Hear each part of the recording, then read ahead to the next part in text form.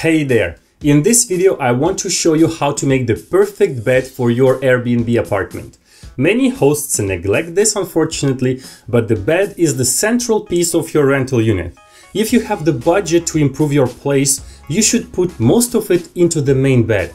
A perfectly designed bed will have two outcomes. First, you will have more bookings because you will make an attractive picture of that bed, which will make more travelers click on your listing. And second, you will get better ratings from your guests because they will sleep comfortably. Don't forget that having a bunch of amenities and extra stuff like a Netflix subscription and whatnot is great, of course, but your guests come to your place to sleep before anything else. And if you nail that sleeping experience for them, you'll get amazing results. I'll also provide you with approximate prices for all the stuff that I will be covering here, so you know how much you would need to invest in order to create the perfect bed while being cost efficient, meaning the best quality that you should use for your rental unit without overpaying for the most luxurious versions. So there are three things to make that perfect bed. 1. The quality of the mattress, pillows and covers. 2. The quality of the linen. And 3. How you display all of that on the bed to make a perfect picture and a great first impression. I will use my own room here in my apartment to show you everything. It's not my rental apartment because, well, those are mostly booked, so I don't really have the time to shoot a video there. Although there are some components that I'm missing, but generally it will be a good enough example.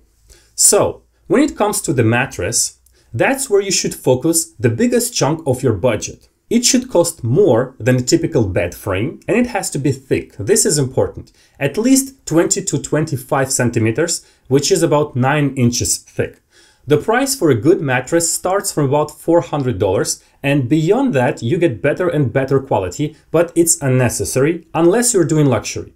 9 to 12 inches is already very good, and I wouldn't recommend you to explode your budget to go above that. When it comes to the size of your mattress, the minimum is to have a standard double bed, but ideally you should aim for a queen size bed. There is a slight difference in bed sizes when it comes to the US and Europe. In US, a regular double bed, also known as standard, is 53 inches wide, and in Europe it's 140 centimeters, which is slightly bigger. And same for the queen size. In US it's 60 inches and in Europe it's 160 centimeters, again, a bit bigger.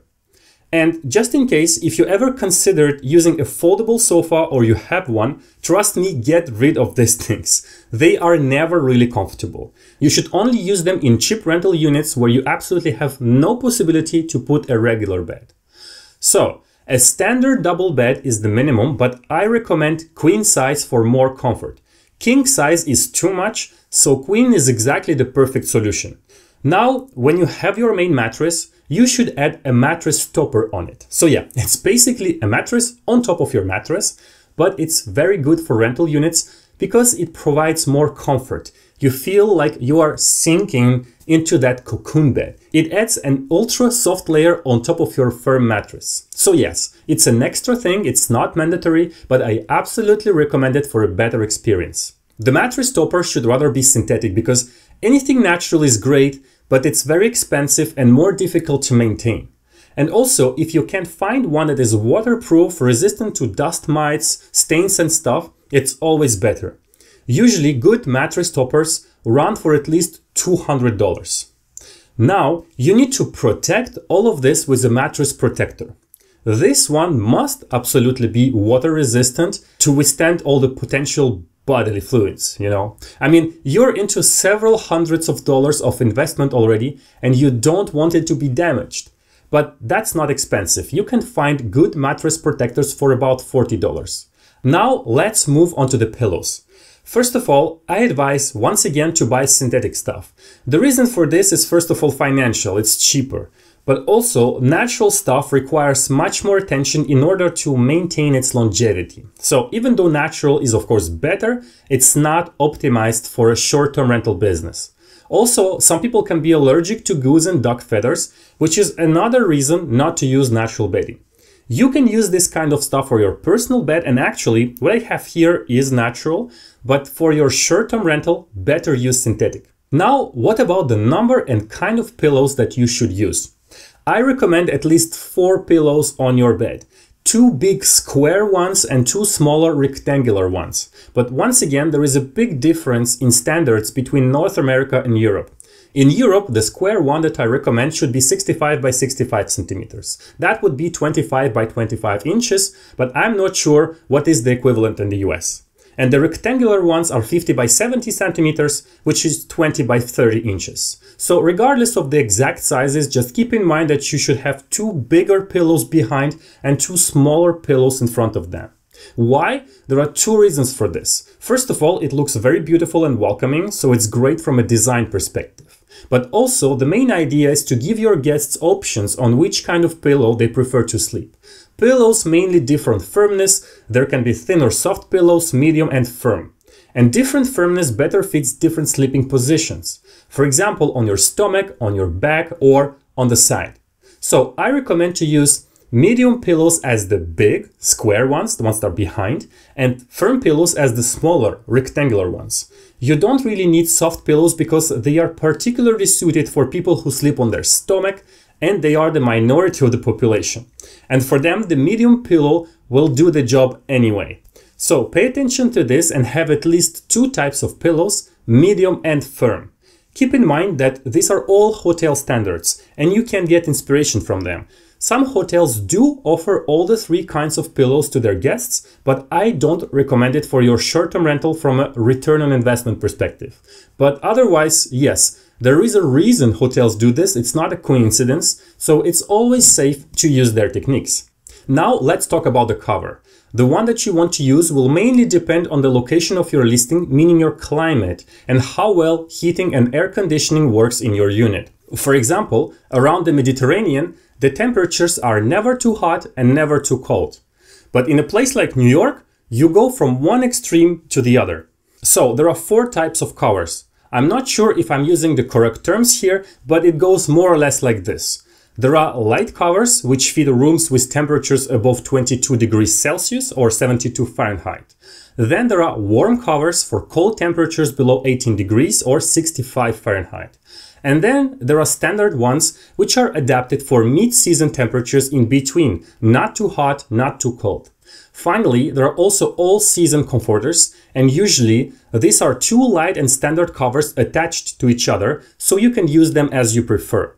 Some hosts go as far as having several types of covers and changing them according to the seasons, but I don't recommend it, of course, because once again, this is not cost efficient. So I suggest you to proceed like this. If you live in an area with a rather cold climate all year long, somewhere north or in the mountains, then obviously choose a warm cover. But if you live south in usually hot areas, then use light ones. And for everything in between or where you go from one extreme to the other, use standard covers but have good heating and air conditioning systems in your room so your guests can easily set their preferred temperature.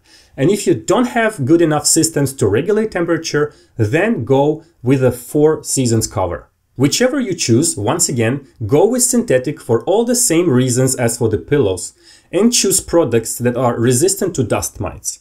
I suggest you to buy these kinds of things from specialized shops that sell to hotels, because otherwise you will not find good quality products.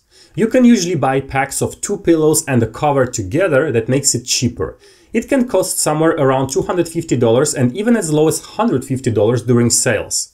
And then you buy 2 additional pillows to complete the set, as I explained previously, and this will be around $80 for both pillows. Finally, last thing about the cover is the size. So here there are very clear guidelines for how large a cover should be depending on the size of your mattress, but the idea is that it covers it completely and then falls on either side of the bed down to the bed frame.